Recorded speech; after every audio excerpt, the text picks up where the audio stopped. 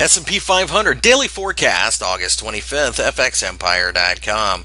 The S&P 500, as you can see, did pull back a little bit on Friday. Really nothing too concerning, but it does suggest that perhaps the market is going to get a little bit of a pullback in order to collect more traders to finally break out above 2,000.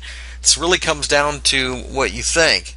As far as risk appetite is concerned, because we formed a hammer, and that is a positive sign. A break above 2,000 has the market going higher, much higher, but a break above the hammer is technically a buy signal. It just comes down to whether or not you're comfortable taking the trade that early.